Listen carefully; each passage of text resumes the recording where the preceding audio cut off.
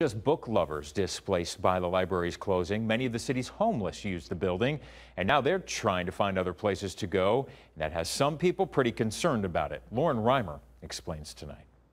Hi, how are you doing? The helping hands of homeless advocates have been working overtime ever since the Burton Barr Library closed last month, leaving the city's 1,500 homeless individuals with one less place to go. At least in the library, they could cool down for a couple hours, take a deep breath and enjoy the air conditioning. Well, now they're just out here all day, 24/7. Sean Fontaine, who's currently homeless, wanted to visit the library, but instead was greeted by a chain-link fence that will stay up till June of next year. It means that I just have to basically find something else to do during the day. Today it meant finding a spot in the shade at Phoenix Civic Space Park in the heart of downtown, to the surprise of some returning ASU students. When I came down here for orientation, me and my mom walked around a lot, and I did not notice as many homeless people here as there are now, which is kind of uncomforting. Phoenix Fire says they have recently seen an increase in calls to that park.